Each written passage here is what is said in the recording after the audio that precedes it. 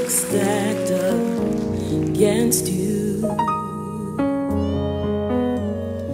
and it seems there's no way out.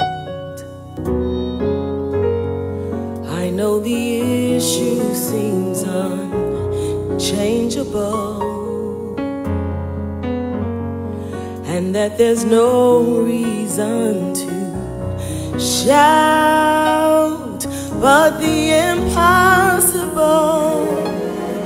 is God's chance to work a miracle, a miracle. So just know it ain't over until God says it's over. It ain't over until God says it's done. No, no, no, no, no. It ain't over until God says it's over.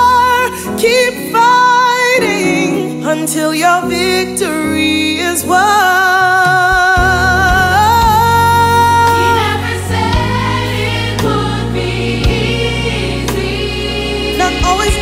Easy, but you're a winner. But you're a winner in the end. Jesus defeated all your enemies. Way before the fight began. Before the fight began. But the impossible. Opportunity to show up and work a miracle, a miracle. So just know it ain't over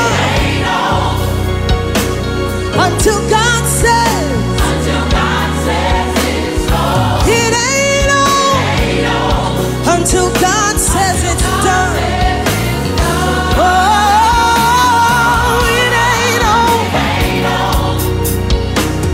Until God says it's over. Keep fighting till your victory is won. Oh, when people say you can't, remember He can.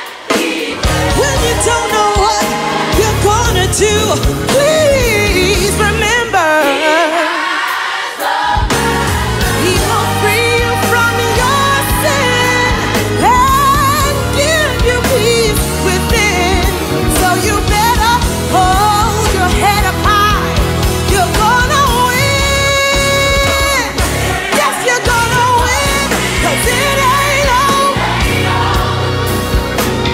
until God says it's over.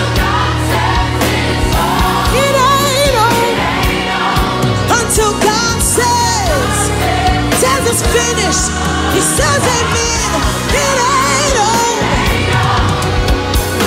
until God says it's over. Keep fighting, and you better keep praying. Keep fasting.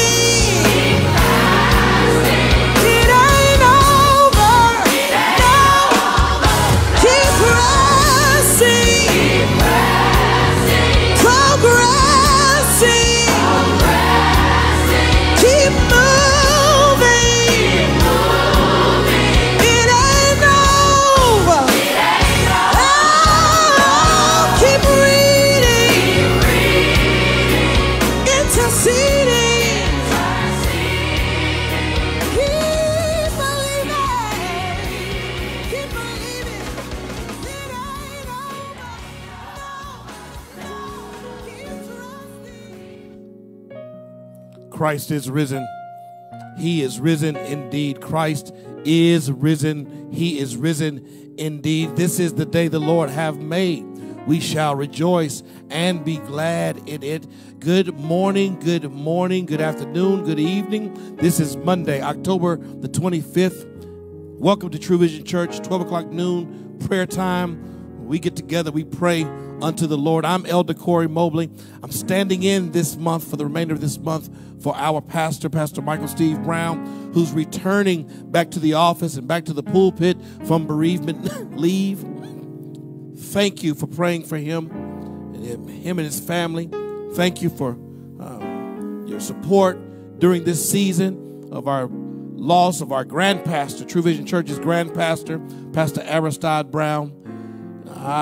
We appreciate you all. We really do. Do me a favor right now. Like this video. Share this video with your family and your friends, and comment during this prayer time together that we are sharing together.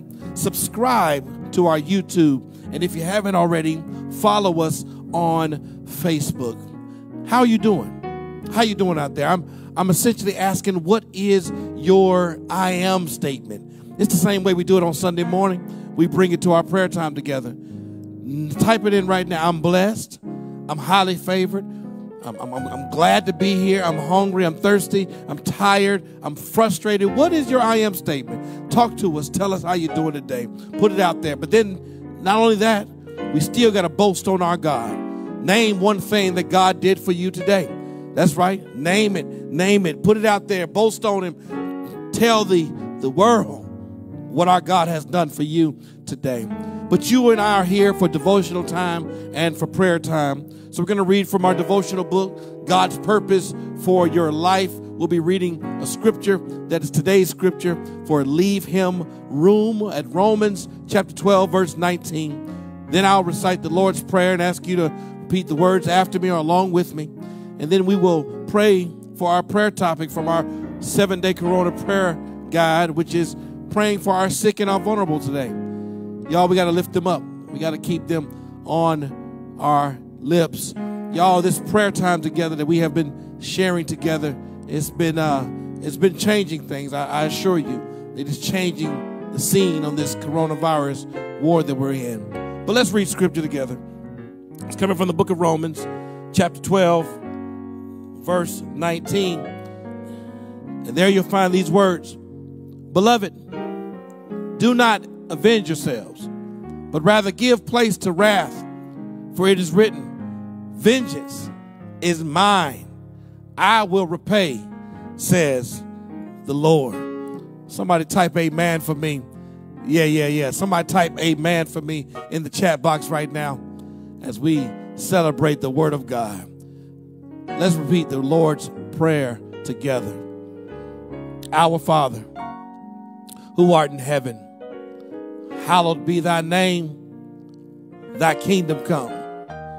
Thy will be done on earth as it is in heaven. Give us this day our daily bread, and forgive us our trespasses as we forgive those who trespass against us. And lead us not into temptation, but deliver us from evil. For thine is the kingdom, the power, and the glory, forever and ever.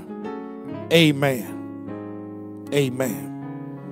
And amen. Let's pray together. Heavenly Father, most gracious Master, the one we call our God, the great Jehovah, the great I am, Alpha and Omega, the beginning and the end, the author and the finisher of our faith. Lord God, we bless you and we lift you up today. We do. We start off our week by celebrating who you are, by giving you the praise, honor, and glory that is owed unto you. Dear Master, here we are in this place to lift up the sick and the vulnerable being the infants, and the vulnerable being the elderly, the senior saints. God, they've given so much of their life towards us. And so here in their latter years, we ask you to make them the best years. Make them the years that they look back on what the Lord has done over and over again for them. Thank you, Master. But Lord, as we lift up the sick to you, bless them. Bless those around them. Keep them strong. Heal their bodies if it's your will. Have them walk out the hospital rooms and the sick beds, celebrating who God is and give another testimony of what he can do. But Lord, we don't discredit if you choose another route.